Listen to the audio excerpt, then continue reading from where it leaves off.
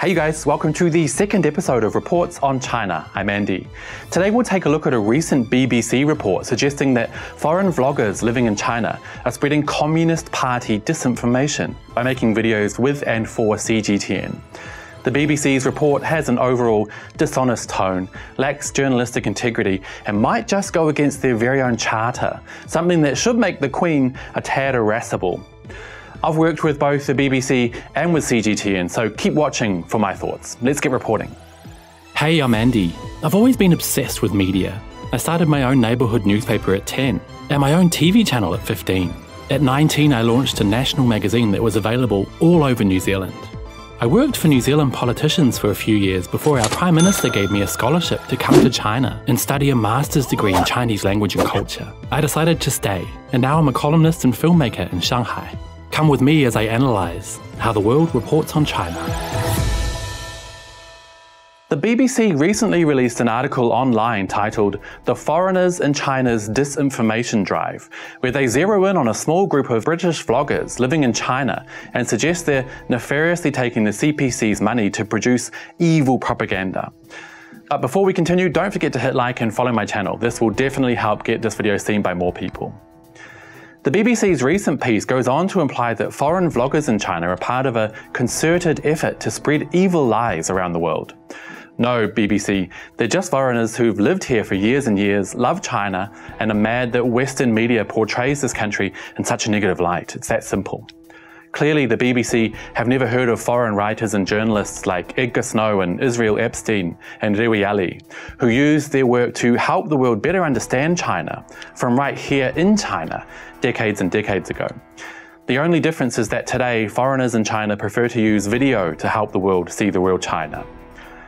The piece goes on to say that foreign vloggers in China are attempting to counter what they call well-documented allegations of systemic human rights abuses on a huge scale in Xinjiang.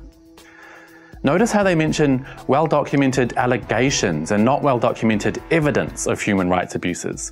This is because they know, despite being unwilling to admit it, that the discourse around Xinjiang and Western media is based solely on external allegations and conjecture with absolutely zero indisputable facts.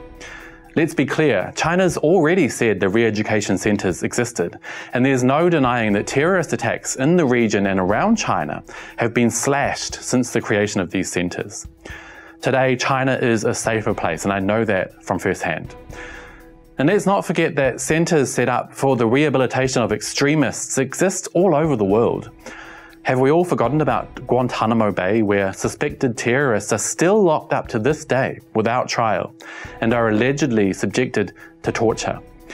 In 2004, a Red Cross report was leaked, claiming that widespread torture was taking place at the United States' Guantanamo Bay. One detainee, a man named Abu Zubaydah, told the Red Cross that he was subjected to torture, at one point having a wet cloth put over his face while water was poured on it so that he couldn't breathe. The Bush administration said these enhanced interrogation techniques were necessary, and one official reportedly said that if human rights were not violated, you probably aren't doing your job right.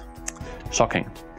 Even Uyghurs have been imprisoned at Guantanamo Bay, which currently detains dozens of people without trial.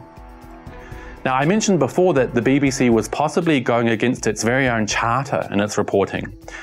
According to their most recent royal charter, signed off by Queen Elizabeth in 2016 and enacted in 2017, the BBC is required to provide accurate and impartial news to the highest editorial standards. Despite that, the BBC journalists who wrote this story ignore denials from those involved by stating in the second paragraph, as a matter of fact, that the vloggers are spreading Communist Party disinformation. Let's take a closer look at that part of the article. It's not attributed to anyone as a quote, which means it's being explicitly presented by the BBC as fact. And since it's not fact, Kerry Allen and Sophie Williams are being, at the very least, bad journalists. As someone who's worked with BBC and CGTN, I think I'm in a unique position. Naturally, both channels will only run content that they deem suitable for their audiences. In 2012, I won a Young Producers competition by BBC Knowledge to produce a short documentary. When I was writing my pitch, I considered at length topics that might suit BBC Knowledge as a way of increasing my chances.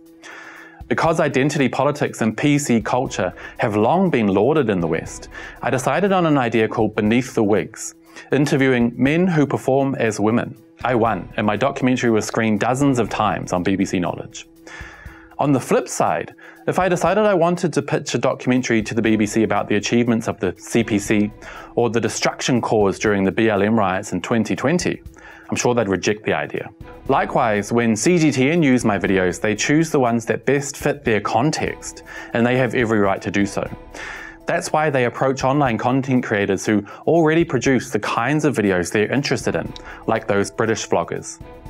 CGTN have never censored my work or told me I need to say a certain thing in my videos, and that's the same with all foreign vloggers whose videos they promote. But at the same time, I do need to consider the context of CGTN in coming up with ideas if I want them to be accepted, just like I had to do with BBC. This is nothing new. Like American journalist Edgar Snow showed with his groundbreaking reports from deep within China during the country's civil war, foreign voices will always be a valued and important way to tell real Chinese stories to the world. Contrary to what the BBC would like to have you believe, there are foreigners living in China who absolutely love this place and the Chinese people, and they're mad, to say the very least, that what they see while living here for years on end and what's reported in Western media often don't match up. Trying to label them as CPC operatives and propagandists just because they're trying to counter negative conceptions of China overseas is not only intellectually disingenuous, it's an insult. See you guys next time.